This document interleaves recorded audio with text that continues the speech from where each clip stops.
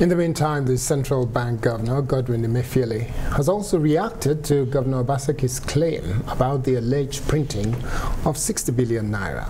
The CBN governor says the bank is rather getting set to go after the state government, who have refused to pay back monies they borrowed between 2015 and 2016. 2015-2016. The kind of situations we find ourselves now, which is even worse than what we faced in 2015-2016, we did provide budget support facility for all the states of this country. That loan remains unpaid till now, and we are going to insist on the states paying back those monies going forward, since they are accusing us of giving them loans. That's what effectively, that's what they're saying. And most countries in the world today are confronted by not only health challenges coming from the pandemic of COVID, and also economic crisis and the rest of them.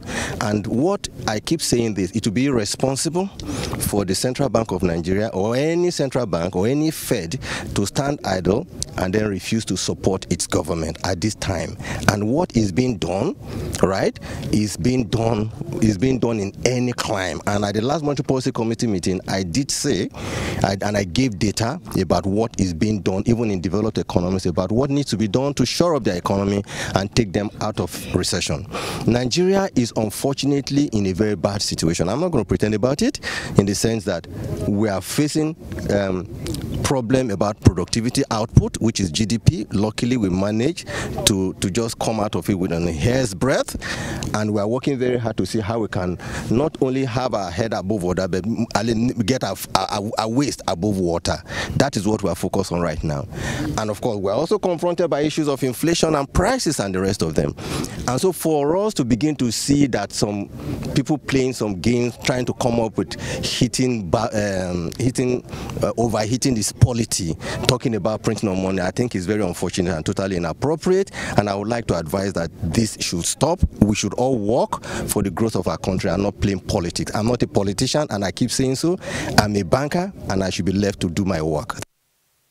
There you have it, the Governor of the Central Bank of Nigeria, Godwin Emefiele there. Well, for more on this, we're being joined by Paul Alaje, an economist and a senior partner at the SMP Professionals. Paul, thank you so much for being here. And of course, let's start with your reaction to the Governor of the Central Bank. You know, after that weighty allegation by the Governor of Edo State saying that extra 60 billion was printed to actually, you know, get the states to stay afloat. And now you've heard him. He's not denying it, but he's not admitting it either. Your reaction to the Governor of the CBN? Well, when a central banker, particularly the man that takes the top decision, he has explained the economy background of how decisions are made.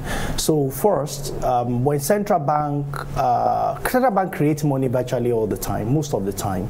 So, and printing money does not mean you are going to a printing press to print money. You create money. In fact, commercial bank also create money, but that is theoretical. But to look at the application of it, the worry here is that we are not generating sufficiently what we need to spend, particularly what needs to be shared. So what should we do? We have options. Either we borrow, and borrowing could be in form of foreign loan or borrowing locally, which will come in form of treasury bill and bond.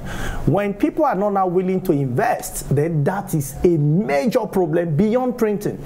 That is when authorities will now have to revert to central bank to collect loans, which is, in a way, technically speaking, printing money. That is why central bank will not say no, that we did not print money. To somebody who is fiscal authority, they deal with cash, money they can see. They may not understand it. So I don't blame Minister of Finance if he says we are not printing money, because it's actually technical. So it is printing money, even though you have not gone to the press to print money. But in economics, what we have done is printing money.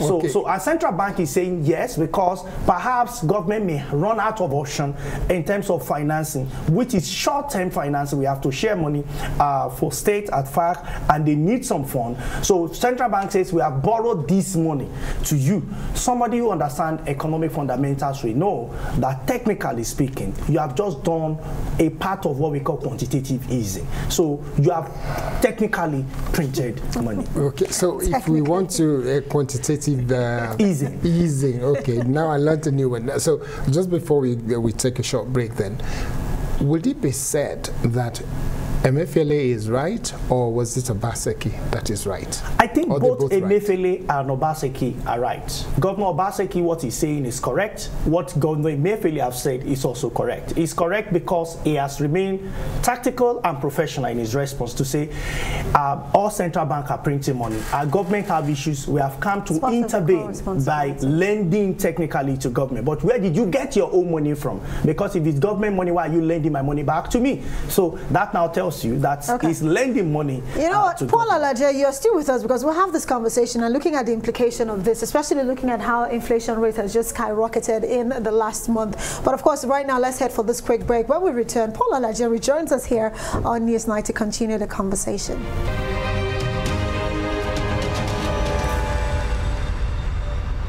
Okay, you're still watching NewsNight, and here we still have Paul Alaje with us to continue the conversation we had earlier. He's an economist and senior partner at SPM Professionals.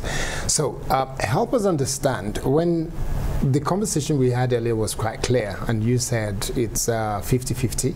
Both the CBN Governor is right. 100. Because they're both fully right. Is completely correct, and Central Bank Governor for taking the decision to give loan to support government through quantitative easing, through printing, which is the technical language. What is the implication of this, really? Yes, because beyond the printing of this money, let's talk about the fact that inflation rates that was just released by the Bureau of Statistics today shows that our inflation is pushing towards the 20% mark. It's over 18% as it is. And food inflation is pushing towards 25%. Okay. Printing more money into the economy, does this help the regular Nigerian who's struggling right now to even feed? More money, call it quantitative easing. Okay, whatever it's called. I'm looking at the Nigerian who's out there, who's struggling to even afford to buy an egg. Okay, so you see, you cannot use monetary solutions to solve structural problems. Yeah. We have fundamental, we have structural problems, and we can only use structural solution to solve them. Insecurity is at its peak.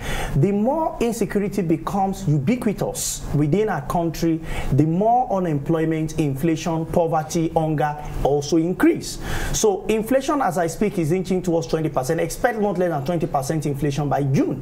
Also expect not less than 25% food inflation by June. Also unemployment, if nothing is done the way unemployment is going, you might be looking at 35–40%. And underemployment may also grow from 25–22%. What it means is all major parameters, macroeconomic parameters, are going south. So what do we need to do? If you print more money, it's going to induce money supply. Money supply will mean inflation also increasing. Mark you, this is just a monetary factor. You have non-monetary factor, which are fiscal driven, which are government driven, which is insecurity from Benue to Abuja, a part, maybe Gogalada, what we have seen report to Nasarawa, 40 has just been arrested. Kidnappers, that is the profession, to Niger, to Kaduna, you know, etc., that we have seen. It means more people will not be able to go to farm. Government is having a new plan, which will also induce inflation further. What is it? Remove subsidy. As much as removing subsidy is good, that Governor Obaseki even acknowledged, but you see, we don't solve our problem holistically, and I will tell you why.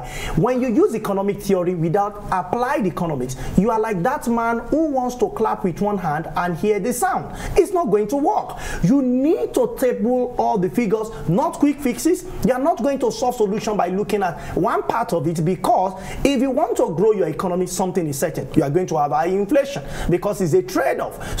But it's dangerous when you are having high inflation and you are having unemployment. Then you have what we call stagflation. You have what we call increase in poverty, but the slower economic growth rate. Even when you have positive growth, economists call it jobless growth. And unfortunately, well, we have to end the conversation, unfortunately, because we would have loved to find out what's the continuity of this policy of the government, whether it's going to create any change. But we don't have enough time to discuss that. We'll discuss that another time. Thank you very much, Paul Alaje. Thank you so very much, economist. Thank you.